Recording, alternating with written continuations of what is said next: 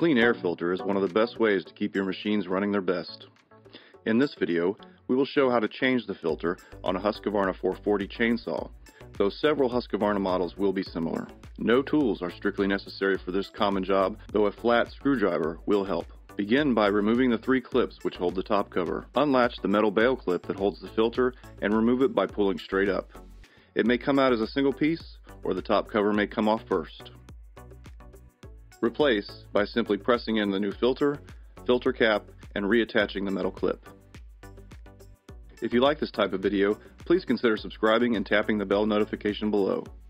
Hipa has a full line of parts and accessories for your small machines, including our exclusive all-in-one maintenance and repair kits. Visit us at hipastore.com.